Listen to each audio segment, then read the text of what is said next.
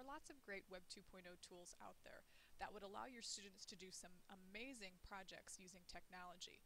But the problem with these Web 2.0 tools is that in order to use the tool, you must create an account, which requires that your students have an email account. Voki is one such tool, and you can see Voki is a personalized speaking avatar, and I have one embedded on this page.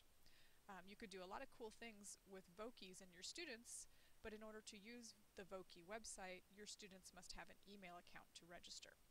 Most students, especially elementary age students, don't have their own email account. So how can they use these cool tools like Voki if they don't have an email account? Well, you could sign up for a Voki account yourself using your own email address and then monitor your students while they use your account to create their Vokis. Or another option you have is giving your students email accounts using a service like Gaggle. But the option that I'm going to show you how to do today is using a service like 10-Minute Mail, which creates a temporary email address. The account functions for exactly 10 minutes, and then after 10 minutes the email address expires and is no longer usable. 10 minutes gives you enough time that you can go to Voki and set up an account with using that email address, but then after 10 minutes your students would no longer have access to the actual email account.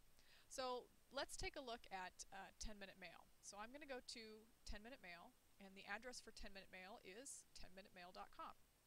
And you can see that as soon as we go there, it generates a temporary email address for us. And here it is right here. And it tells us that this email address will expire in 10 minutes. So you need to use it within 10 minutes before it expires.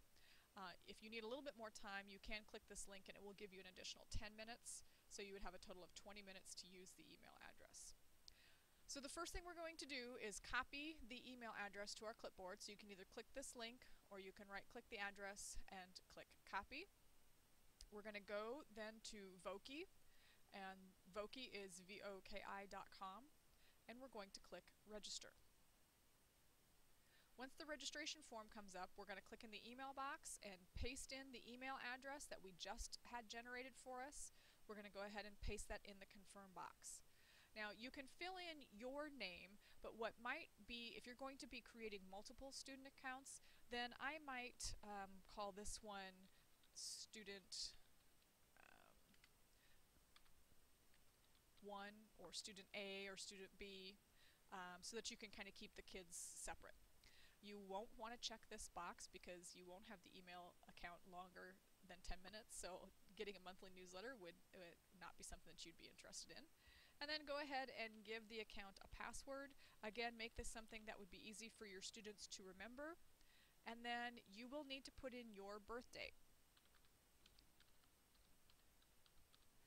Voki will not collect personal information from children under 13, and that is due to the Children's Information Privacy Act, Online Privacy Act. So children under 13 shouldn't provide personal information to the site. And you can see here that we've used your birth date and we have not included a student name, so we're not really exchanging any kind of personal information here. So we're going to go ahead and accept the terms, and then we're going to click sign up. Before you do that, you want to be sure that you write down this email account, this email address, because that is what the students will use when they sign into the account. They have to have this email address. So be sure you have that written down, and then go ahead and click sign up. It will process the form, and you'll get a message saying that you need to check your email for a confirmation message and click on the activation link in that to complete the registration process. So we'll go ahead and close that. We'll go back to our 10-minute mail. Notice here we have 8 minutes left of our 10 minutes.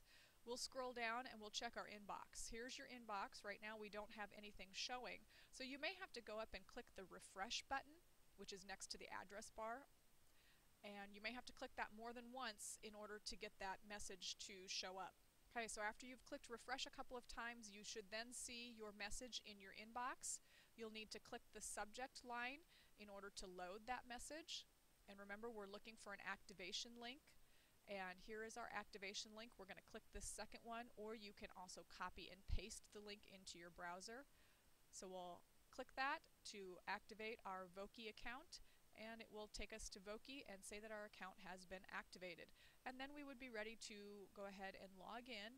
Remember, you have to use the email account, the email address of the account that you just set up, and then go ahead and type in your password and click log in.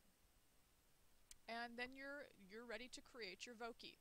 So that is how easy it is to set up a temporary email account to gain access to Web 2.0 sites like Voki.